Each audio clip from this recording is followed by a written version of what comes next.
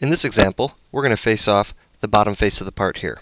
To do this, go to TopSolid'Cam and select that face.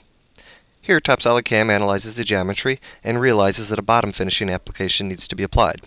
Let's click OK. In this example, we're going to use a facing strategy. Go ahead and click OK again. Now, let's double click on the 5/8 end mill that we have already loaded. Go ahead and select OK from the prompt line. Let's leave 25,000 stocks on the side.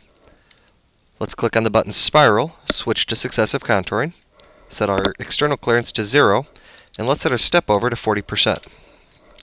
Click OK, and click OK. And here you can see TopCam only machines the areas where there's still material.